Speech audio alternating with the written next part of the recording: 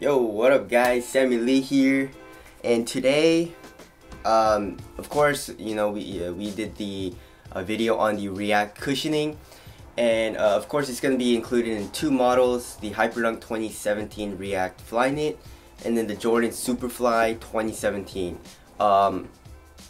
It wasn't supposed to be the Superfly 7, because last year was Superfly 6 I believe, or 6, I don't remember, but I guess they're just calling it the Superfly 2017. I'm not 100% sure, but it's this year's Superfly, and you know, that's kind of like Jordan's shoe for Blake Griffin.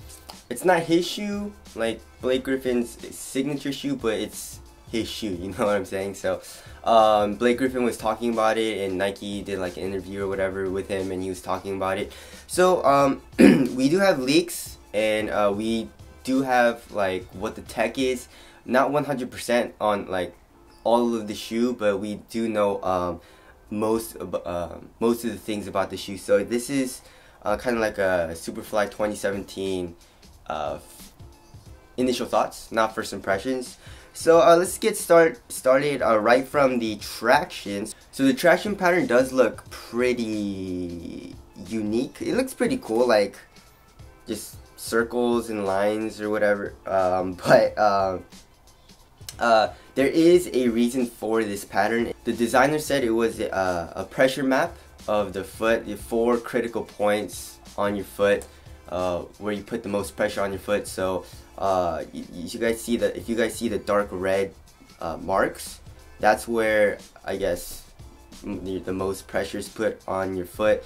So they kind of like designed the traction pattern off of that, and the traction looks to be pretty good. It is multi-directional, and if I feel like the pattern is pretty good. Hopefully the rubber compound is also good, but the thing is the lines look pretty thin, so it might trap some dust, and also it doesn't look very durable because of how thin the lines look. So I'm not sure about that, but the traction seems to be it looks pretty good, so I'm not too mad about that.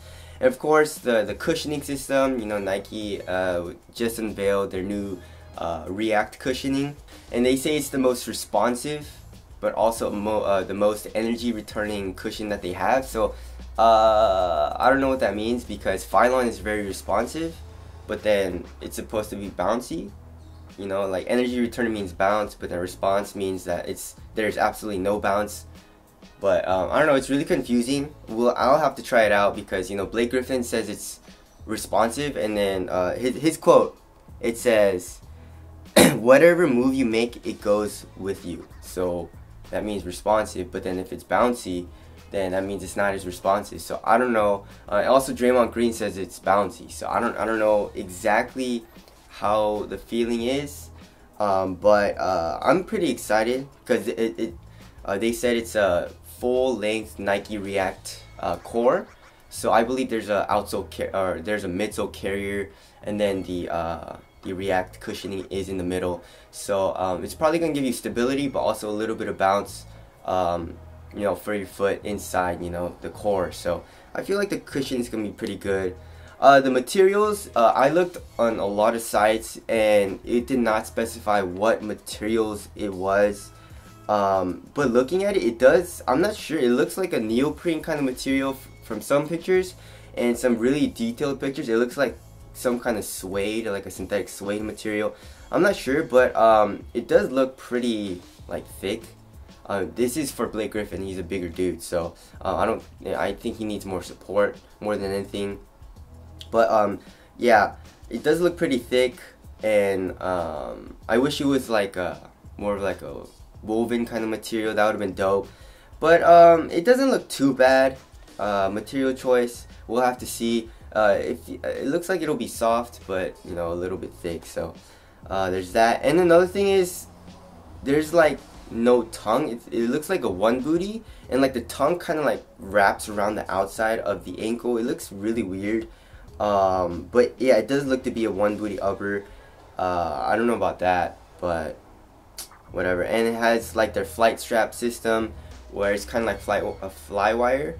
And then where the tongue's supposed to be, there's some mesh. So that'll help with ventilation just a little bit. And then if you guys can see from this picture, it's really hard to see but there are Achilles pillows, so that's really cool. I love Achilles pillows. Just on the aesthetics, I think it looks pretty dope. The colorway, the first colorway that's coming out looks okay. I wish the little the outsole was like white or black instead of red, but I like this little off-white tan color. It looks pretty dope, and aesthetically I feel like it looks better than most Superflies have looked for me so far, in my opinion. So the Jordan Superfly 2017 debuted, or it comes out on August 3rd for 140 bucks. That is a little expensive, but it's kind of like Jordan's Hyperdunk line, kind of like it's kind of like their signature line. It's supposed to be a really good model, aside from like their main Jordan line. But yeah, I'm actually kind of excited to play in this, especially because of that React cushioning, and the traction looks really good. So tell us what you guys think about the Superfly 2017 down in the comment section below. Is it dope? What do you think the React cushioning will feel like and stuff like that? So that's it. Thank you guys for watching. I'll see you guys in the next one. Peace.